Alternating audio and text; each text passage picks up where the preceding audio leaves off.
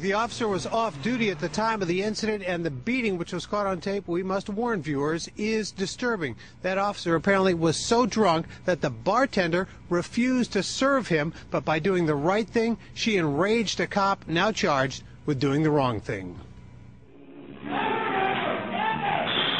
It was a brutal beating caught on tape, and the man accused, one of Chicago's men in blue. This videotape vividly shows absolutely abhorrent behavior by someone who walks around the streets of Chicago with a gun and a badge. The Cook County State's Attorney's Office charged Officer Tony Abadi with felony aggravated battery.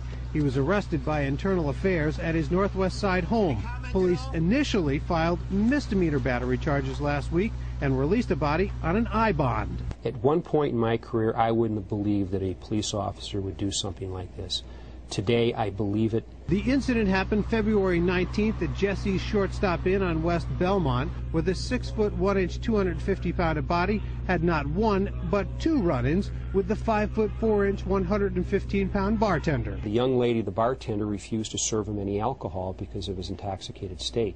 After the first altercation, Abadi can be seen flexing his muscles in a display of bravado, followed by the second violent confrontation. He proceeded to come around the back of the bar and beat her unmercifully. She had injuries to her head, her neck, her back, her lower body. She was bruised and had contusions literally over a substantial portion of her body.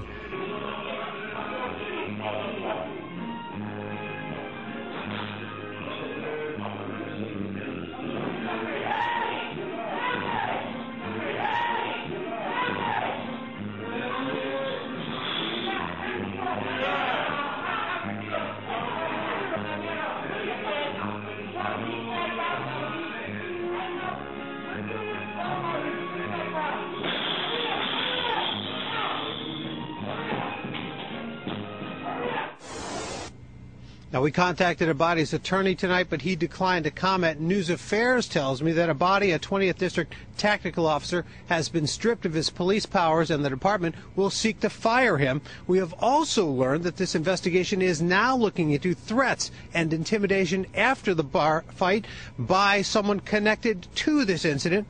If you want to see the entire video, you can check out our website, myfoxchicago.com. Live on the Northwest Side, Craig Wall, Fox News Chicago.